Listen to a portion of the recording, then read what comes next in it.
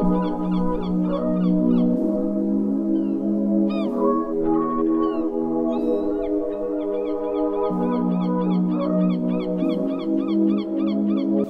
hey everyone, this is Brother D here again to evaluate some powered parachute crash videos back by popular demand.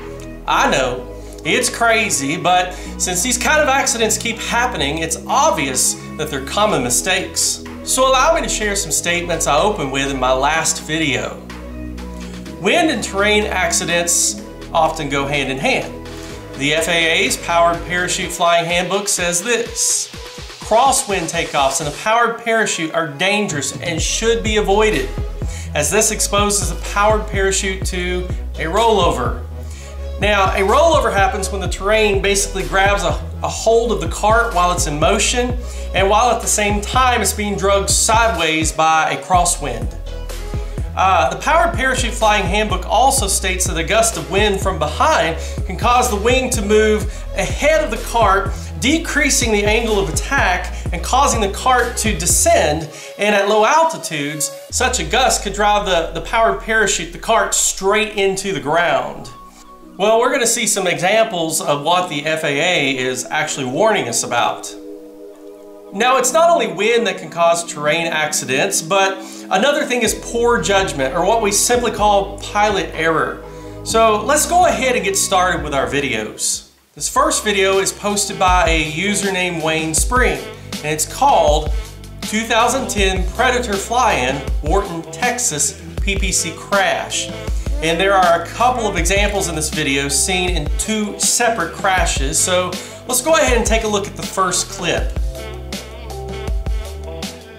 So it almost looks like the pilot's taking off and then stalls, but that's not the case. He's already landed when he gets lifted back up into the air.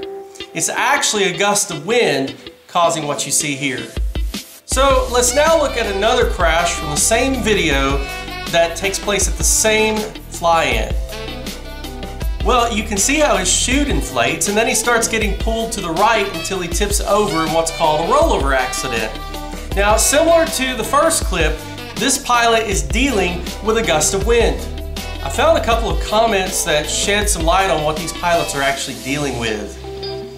First of all, a user named Kennedy 2011 says, if you fly midday when the Earth's surface is heating up, you're asking for trouble like these guys. You see, powered parachutes are not normally flown in the middle of the day. They're flown early morning or late afternoon or / evening when the sun is at its lowest point, when it's not shining on the ground so much. One of the things that you're going to learn in your ground studies to become a pilot is that wind is actually caused by the heating of the Earth's surface, which causes wind currents. During the middle of the day, this heating of the ground can cause what are called thermals. And these are rapidly rising heat waves, and they result in turbulence, they result in wind and lifting action, like what you see in the first clip. So the first problem seen here is flying at the wrong time of the day, but that was actually preceded by another problem, which I'll let the next user explain. The next comment is by Bruce Pritchett, who says that what you see here is one of the problems with fly-ins. He states that, quote, everyone puts so much effort into getting there that it's tough to stay on the ground when conditions aren't good. So peer pressure, or even the thought of simply wasting a drive or wasting a trip, will cause pilots to fly when they should call it a no-go. So let's now move on to our next video. Our second video is posted by a user named, and I gotta read it off, 5652240. I guess he wants to remain anonymous. But the clip is called Alabama Powered Parachute Crash, It's Not Me. And I've got to let you know that this is one of my favorite PPC crash videos because of the dialogue that takes place in the background. It's absolutely hilarious. Because it's so funny, I'm going to wait to comment until the video is actually over.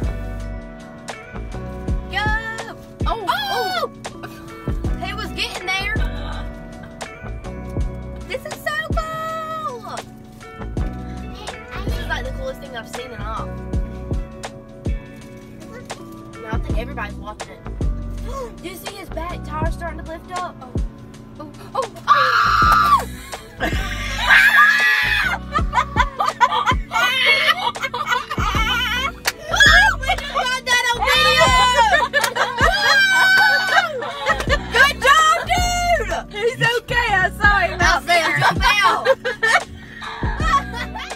Okay, I think the problem here should be obvious to all of us. This pilot, or should I say amateur pilot, he is not allowing enough room to clear those trees on takeoff. And so what he does is he smacks right into them. He's also dangerously close to those power lines, and he's doing a 180 on the ground with the chute inflated, which can cause the lines to get caught in the propeller. What you see here is a lack of training, and I hate to say it, but simply sheer stupidity. So let's now move on to the next video. This next one is posted by a number of users, and it's actually a well-documented case that takes place in Rio Linda, California in December of 2020. And I'll bet you've already seen it.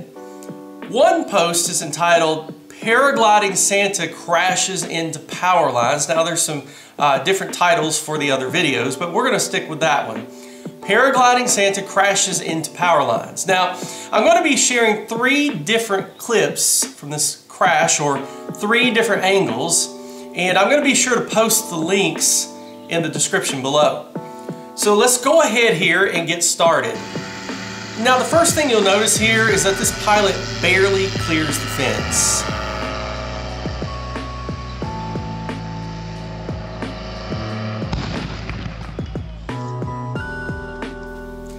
So let's now look at another angle, and I'm going to keep quiet so you can hear the dialogue. And Santa's on the go. That's fucking cool. Oh yeah, really. Is that his dog? What the?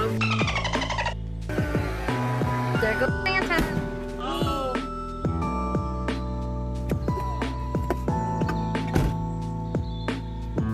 So once again, you can pretty much see the same thing. He barely clears the fence and the trees before hitting the power lines.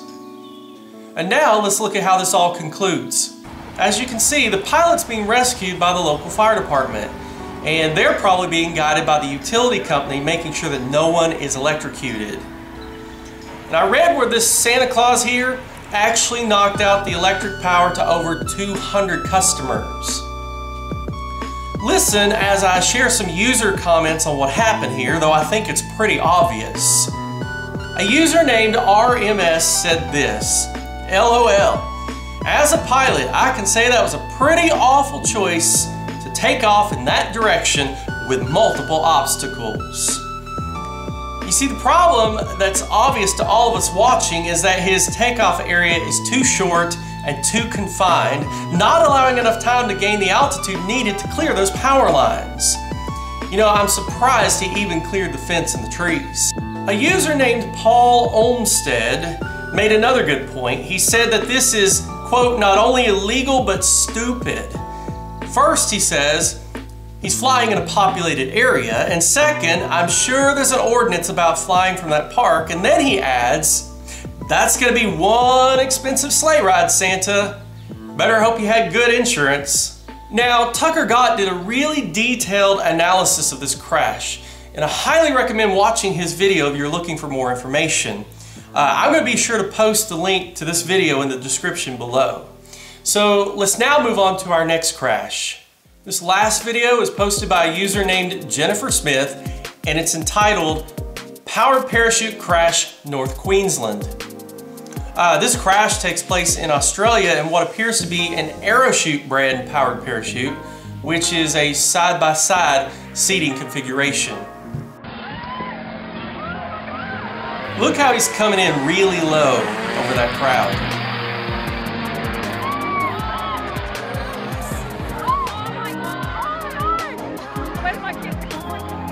Again, it's pretty obvious what happened here. The pilot was flying too close to that big tree and his line got snagged on the branch, which basically swung him around and slammed him into the ground. I'm hoping no bystander was hurt, but you gotta wonder. Now, right here is a good example of poor judgment or pilot error. And this is something you really gotta watch out for, as it's pretty common to fly at low altitudes when you're cruising around in a powered parachute. So what's our takeaway from these videos?